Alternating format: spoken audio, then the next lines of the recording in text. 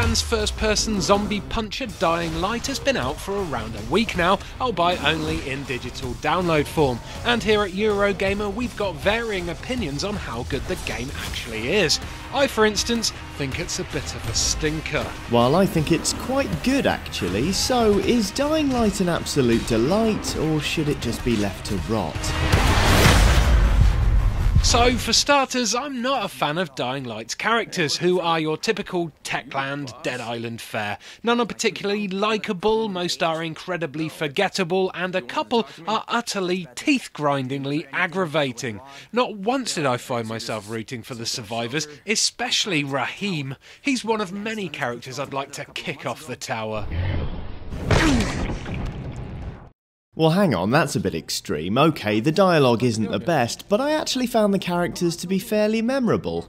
They're driven in spite of their awful situation, but they're also vulnerable and human.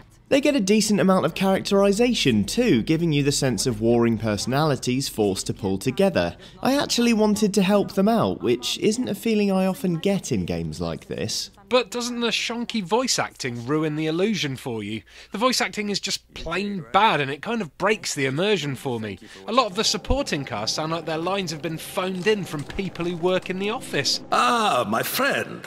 Rice likes you, I can tell. Especially our main man Crane, the cookie-cutter video game protagonist who's voiced like any other generic American video game hero. Basically, Roger Craig Smith, who's famous for being the voice of Ezio in AC Brotherhood, is who studios on a budget get if they can't afford to cast Nolan North or Troy Baker.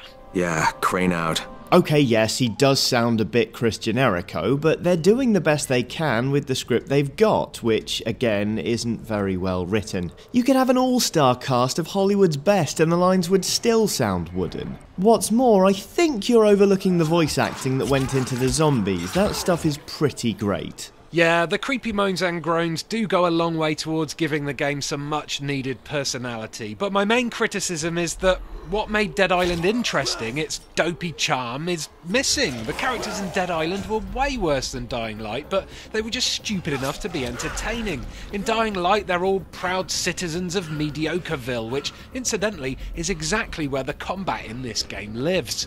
Seriously, if you've hit one zombie around the head with a truncheon in this game, you've hit them all. The first-person combat is just dull. I know you're actively supposed to avoid most confrontations, hence all the parkour, but what's the point of having a zombie game if you're discouraged from killing zombies? And then when you do get in a scrap with them, especially in the early portions of the game where your weapons are weak, it takes 1,000,000 blows to take them down. Fighting zombies shouldn't be a hassle to be avoided, it should be fun. I think this one's down to personal preference, really. I like the fact it takes ages to kill a zombie. I feel like I need to pick my fights carefully because I can be easily overrun if I'm not careful.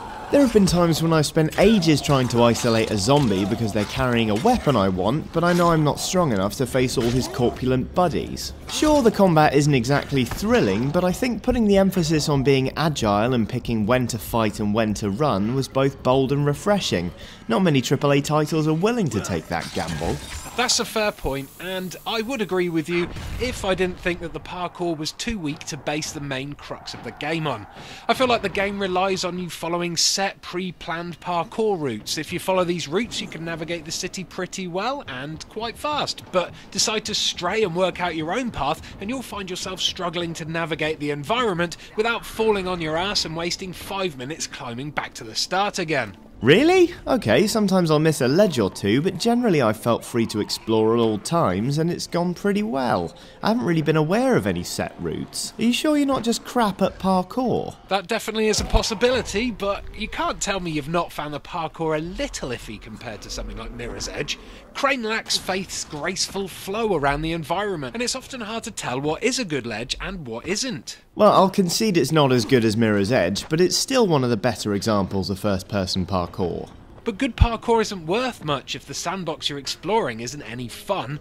Dying Light has all the ingredients that make Far Cry games such awesome playgrounds, but the framework and gameplay stop it being as much fun.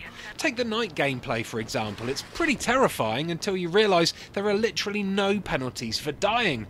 I wouldn't want them to be insta-fail stealth sections, that would be even more aggravating, but at least punish us a little if we're killed by the volatiles. All that happens is you're walked back to the nearest safe house, so if you accidentally stay out until the night time, you can just stroll up to a volatile, take a paddle in, and then wake up in a safe house and skip to daytime.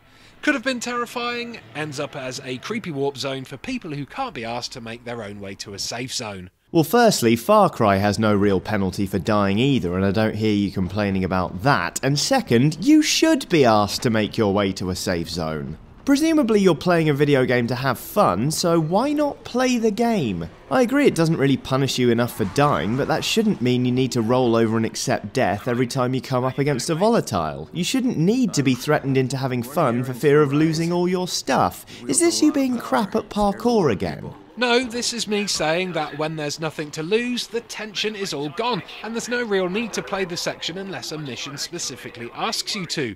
True fear in games comes from having something to lose. I'm a sucker for feeling threatened in games, it's why I love the DayZs of the world. While it's true Far Cry has no penalty for dying, it's a different type of game. It's arcade action, not wannabe horror, so the atmosphere doesn't suffer. Dying Light's night gameplay could have been the high point of the game, but in my opinion these design flaws rob it of all tension. I'd love a nail-biting stealth challenge here, but I'm also incredibly lazy, and if I can find a way to shortcut a game, I'm gonna take it.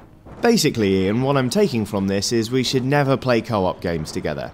At least not ones made by Techland. Suits me fine. Anyway, what do you lot think? Stick your thoughts in the comments below, and don't forget to like this video and subscribe for more from Eurogamer. Thanks for watching.